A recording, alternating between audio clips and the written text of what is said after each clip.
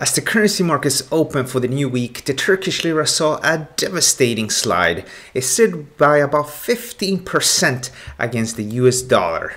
This is a daily chart showing the dollar versus Turkish Lira pair, and you can actually see that the price moved up towards levels we haven't seen since November last year.